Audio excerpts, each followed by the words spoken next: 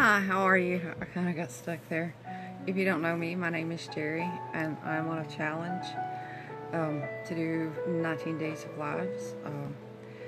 I have just completed a 7-day challenge of talking about skincare.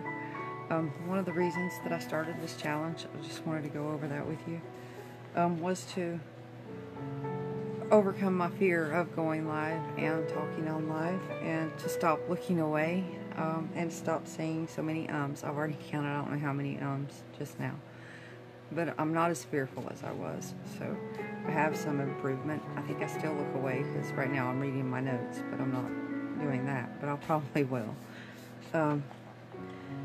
And to empower people. And over the next, some of the things that I talked about with that skincare was why skincare is important. I gave a little bit of a science lesson. I talked about exfoliation. I might need to take a I talked about cleansing and choosing the right type of cleanser for you. I also talked about 2 of the products that helped me. One was Scrub Teeny, and one is it was called One Drop Wonder, and yes, One Drop Wonder. I was starting to get it mixed up with something else. And the reason it's important to clean your brushes, because a couple of days before I had an allergic reaction, which is the reason I ended up using the One Drop Wonder, which helps my allergic reaction. I didn't want that same stuff on my brushes. So over the next few days, it's going to be a little bit challenging for me. The next few days I'm going to be talking about makeup and makeup application and the different types of makeup. One of the reasons that it's going to be challenging is I am excited to try a new foundation and new concealer, but they didn't have my shade in until the 18th. The reason that I'm excited to try it is because there I go, looking away. So,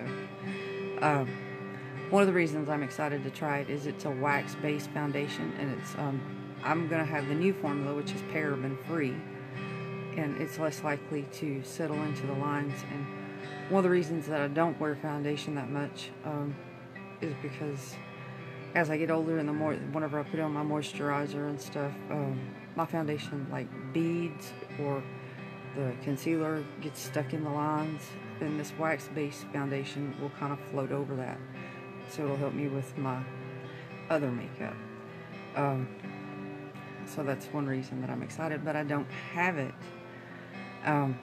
so I can't really show you because I don't have it and I haven't tried it yet. But I've seen other women try it and they love it, and I'm hoping I love it as much as they do. And then some of the other things that I don't have is going to be a challenge, because I was just going to wait until that foundation come in to place my order.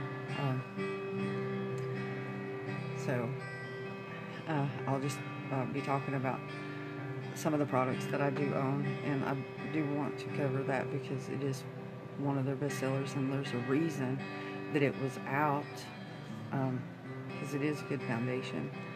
So and I'm excited to try it.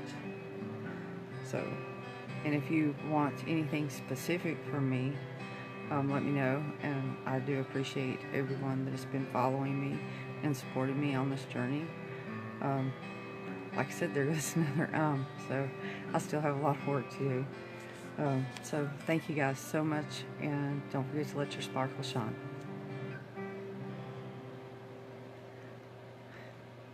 I can hit the finish button.